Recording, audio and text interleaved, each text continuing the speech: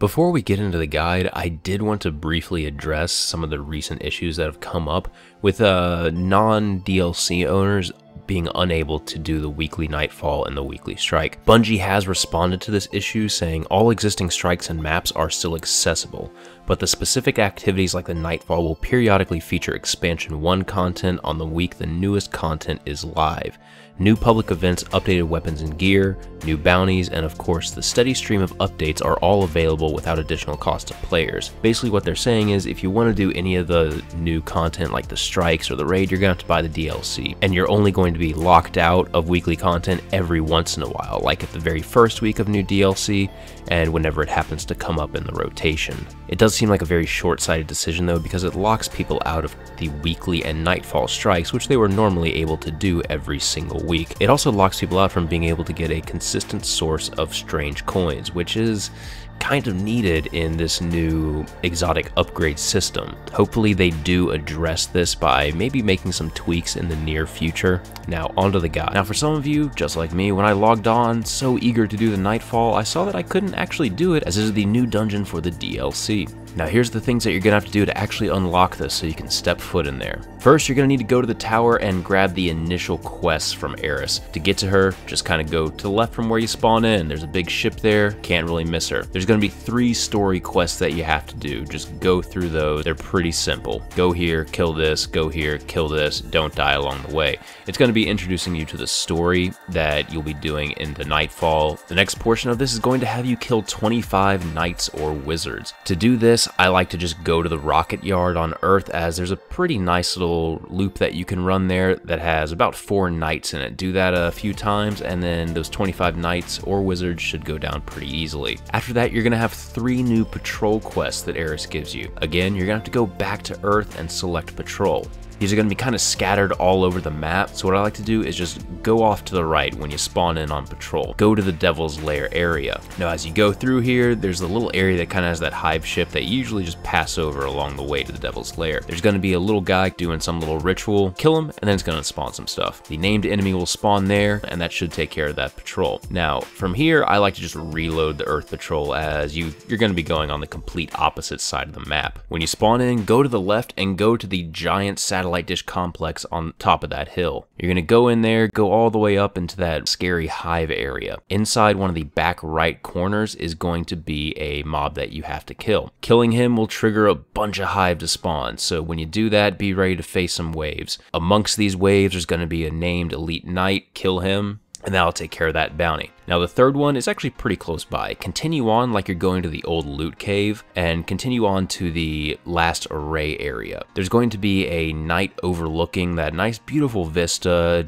Do end his life very quickly, and then try to steal some of the loot that's there. Doing this will cause a ship to spawn, and there will be eyes of greed everywhere. They're just acolyte guys.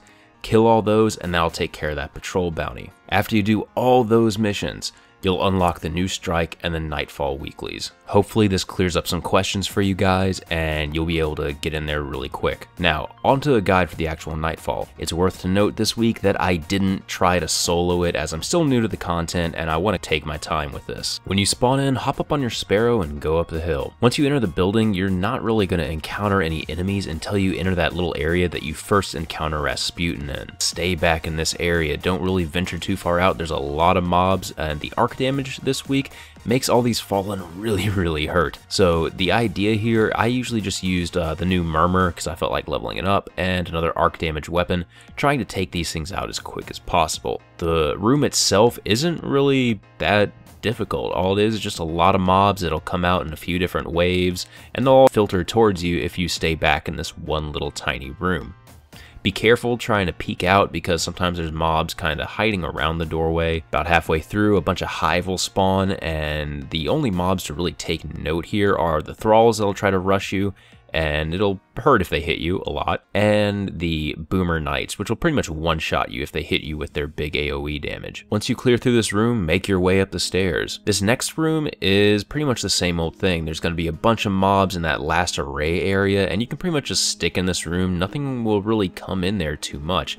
If it does come in there, it's probably going to be like one by one. You can take them out with a fusion rifle blast. Now the only thing to really take note of here in this fight is sometimes shanks will spawn inside the room from like like behind you. I haven't really been able to figure out where they spawn. Do kill those very quick.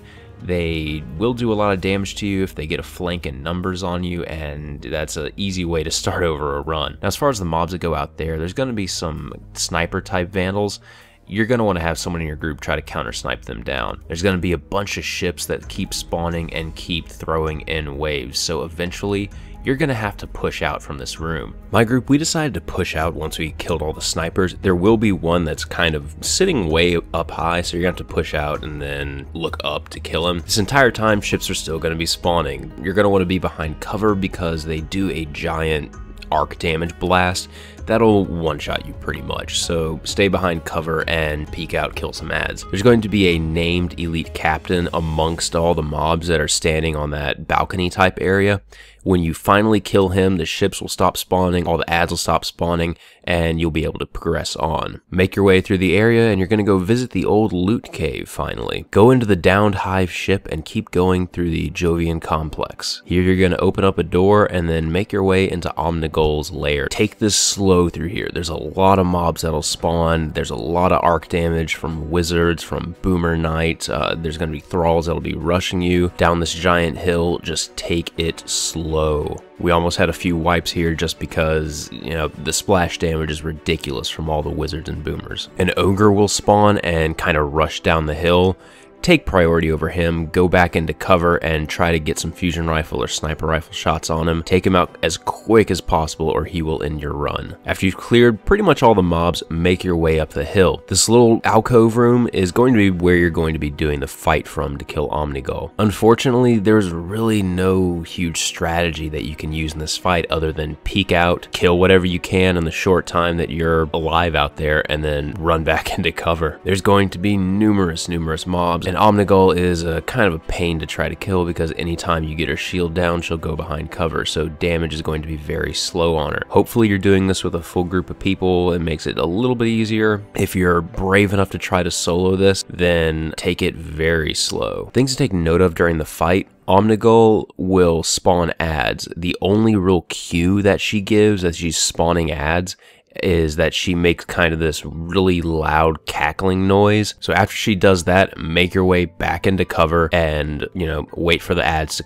come in. There's going to be waves of thralls, and then you take those out, some more knights, and then some more thralls, and then you should be fine. Now, in this little alcove area, occasionally there will be some cursed thralls that'll spawn from the side room. You're going to have to watch your radar and just wait for those guys. When those come up, take them out as quick as possible or that will end your run. Once you get into the rhythm of peeking out, doing some damage, and going back into cover, then this fight's really just rinse and repeat. It will take a while. It took us about 5 minutes to get through this encounter here, but once Omnigul dies, that'll be the end of the run. I hope this guide helps some of you out. Post any questions if you got them. This has been Patrick Casey with PlanetDestiny.